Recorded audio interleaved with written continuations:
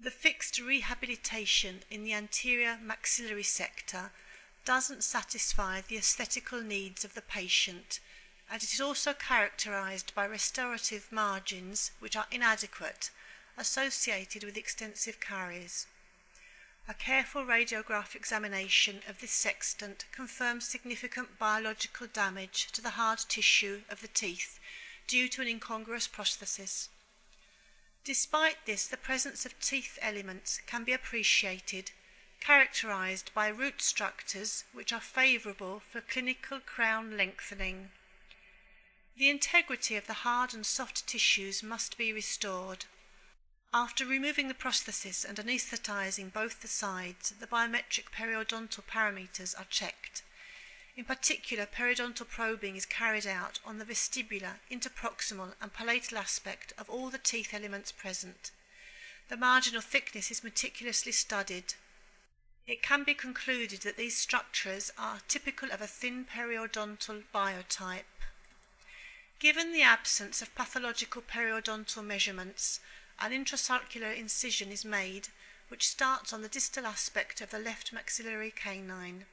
It remains strictly intrasulcular, carefully maintaining the height of the papilla which is present. The aim of this incision is to raise a partial thickness vestibular flap, thinning the papillae whilst preserving their height and shape in a sector which is so important aesthetically. The intrasulcular incision, characterized by the direction of the scalpel, which is parallel to the long axis of the teeth, ends on the distal aspect of the upper left maxillary canine. The operation continues with further thinning of all the interdental papillae, one after another. Starting from the coronal extremity, up to the respective base, maintaining, however, the full papillar height. The incision extends further in an apical direction. Continuing to raise the flap and thinning it, maintaining partial thickness. Thus connecting the previously separately raised papillar units.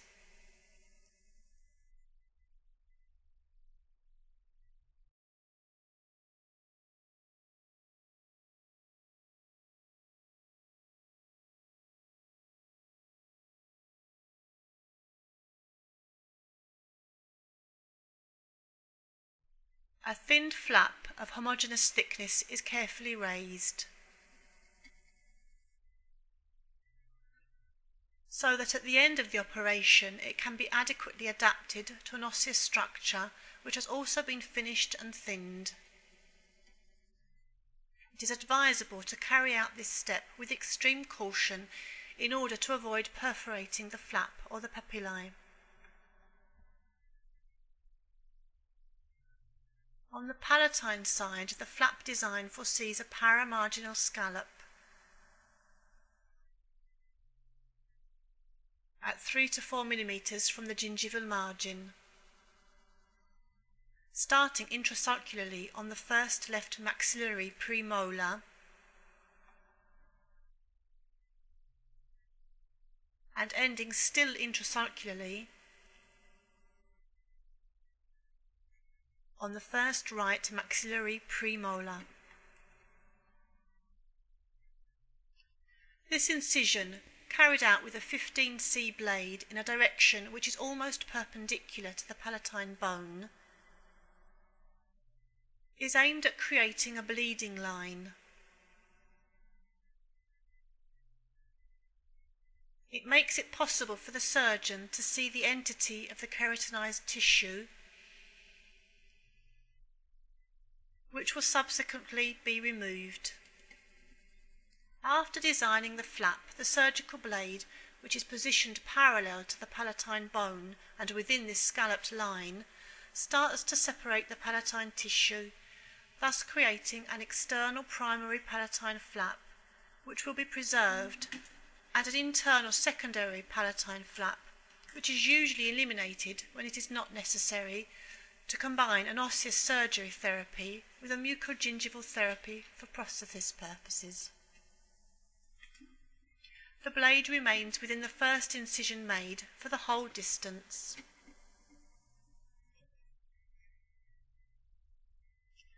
Restarting from the first intrasulcular incision on the first right maxillary premolar to thin the most coronal part of the palatine flap. Using surgical pincers to facilitate the 15C blade, the palatine tissue is further lifted and thinned. This technique makes it possible to obtain a thinned palatine flap, characterized by, on its most coronal aspect, a minimal thickness, which will then be gradually increased in its apical aspect. Having reached the desired apical distance, the blade once again changes direction and points towards the underlying bone structure, in order to then delicately remove the underlying connective tissue. Subsequently, the secondary flap is disepithelialized, taking advantage of its adherence to the palate.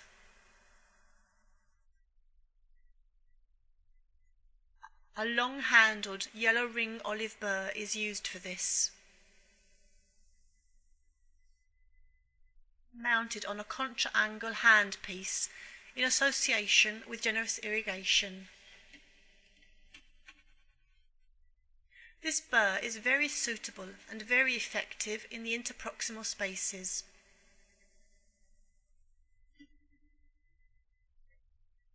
Continuing with the first step for peeling away the secondary palatine flap, entering with a 15C blade within the interdental sulcus of every tooth concerned, trying with rotary movements of the fingers and consequently of the blade to favour the initial peeling away.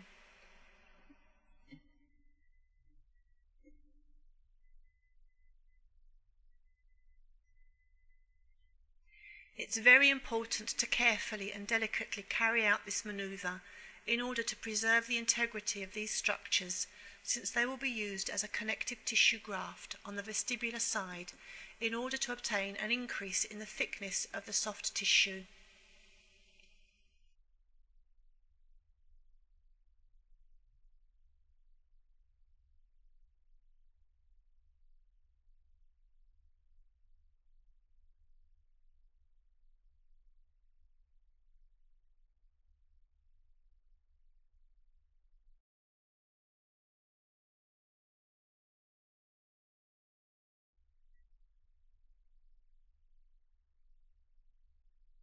A bone chisel is then used, a pt.2, which is very suitable due to its small dimensions for the interproximal spaces. Enough pressure is exerted on the bone to raise a portion of palatal tissue. Rotary movements of the fingers are advisable for peeling away the fibrous palatal tissue, levering on the bone but strictly avoiding any pushing movement which would risk lacerating the flap due to loss of control of the instrument. After this first peeling step of the coronal portion, the marginal bone crest is exceeded and, always in a coronal apical direction, arrive at the base of the primary palatine flap. It is always possible to make use of the cutting edge of the pt.2 to definitively raise this tissue. In order to remove it, causing even less trauma, a 15C blade can be used to cut the last fragments of tissue at the base of the flap.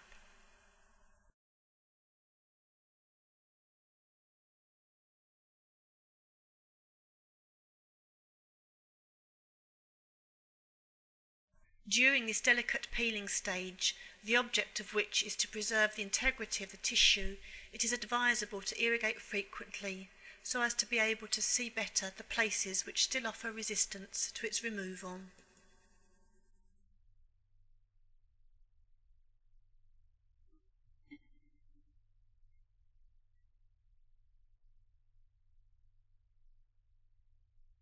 Again, with the use of surgical pincers and the pt.2, the last residual fibres are peeled away, and in a non-traumatic way, the graft is removed from the palatal donor site, to then adapt it to the vestibular side.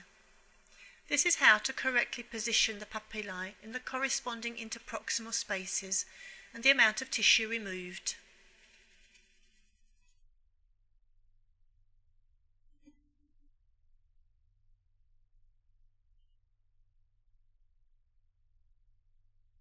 After this quick check, the palatine tissue is removed with pincers and positioned in a sterile container with physiological solution.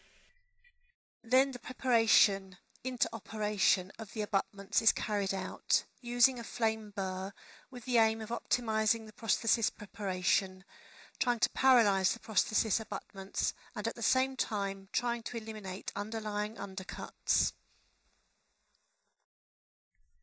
This prosthesis preparation is extended to all the vestibular, palatal and interproximal surfaces of all the teeth elements. At the end of this manoeuvre, the correct apical positioning of the palatine flap is checked, which should be exactly in bone crest. Passing to the vestibular side where, at this point, the palatine flap is placed and the entity of the coronal movement of the vestibular flap is evaluated, necessary for complete coverage of the graft.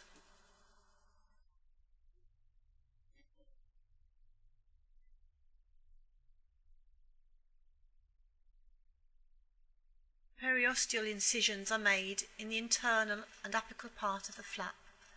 With the help of surgical pincers which hold the flap, it is possible to see the more marked passivity.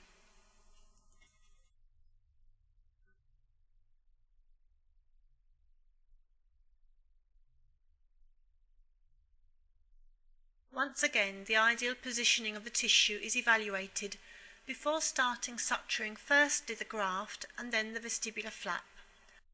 A resorbable 5/0 Dexon thread is used with a Ca2 needle and a simple suspended suture is made, called a sling suture, to firmly stabilize the graft to the root structure and put it in a coronal position. This technique doesn't involve the palatine flap.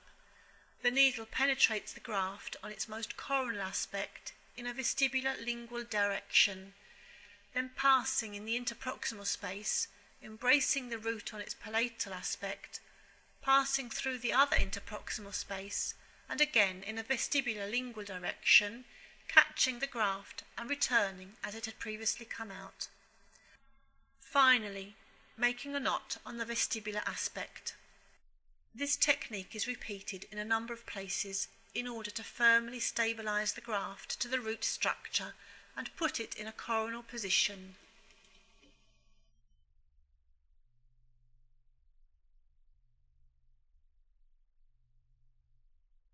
Other periosteal incisions are carried out in the internal and apical part of the flap to accentuate the coronal movement and to obtain complete coverage of the graft. Another such a stitch is made to stabilize the graft in its most distal portion.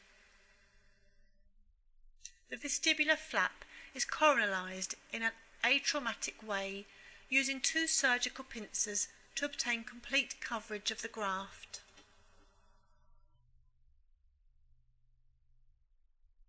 pt.2 suture thread is used for the simultaneous closing of the 2 flaps, vestibular and palatal. Suturing of the vestibular flap starts involving the interincisor papilla. The needle then passes in a vestibular lingual direction, catching the palatal papilla, passing in the interproximal space, distal to the 2 incisors, catching the vestibular papilla between the lateral central, repassing in the interproximal space, then returning on the vestibular side of the interincisor papilla and making the closing knot. This simple suspended suture technique, repeated in correspondence with all the papillae and interdental spaces, guarantees a coronal movement of the vestibular flap and an optimal coronal sealing of the 2 flaps.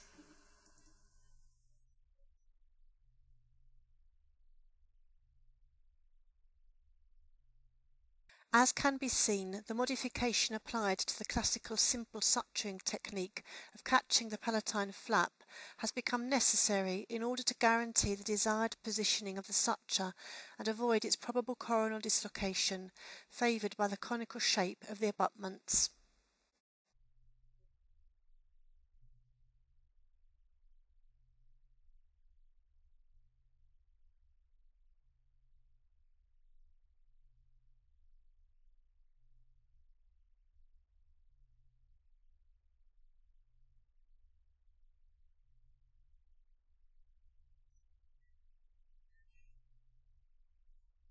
Vestibular anchorage is used with horizontal mattress sutures on both sides to guarantee greater stability and pressure of the vestibular flap on the underlying periosteum and avoiding dead spaces on the palatal side. This suture technique is carried out with pt.2 CV5 thread with an RC16 needle in correspondence with all the interproximal spaces.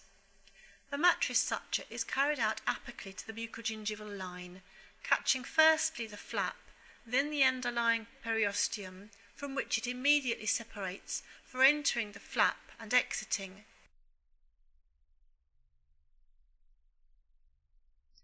Going palatally, exerting pressure and stabilization of the vestibular flap on the underlying graft and the periosteal bed.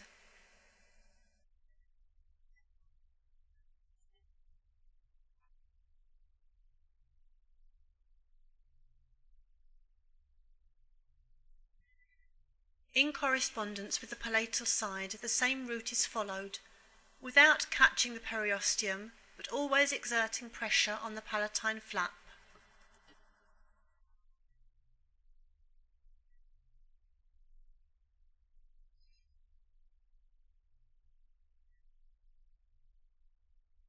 It is possible to see adequate control of bleeding, which is mostly favoured by this suture technique.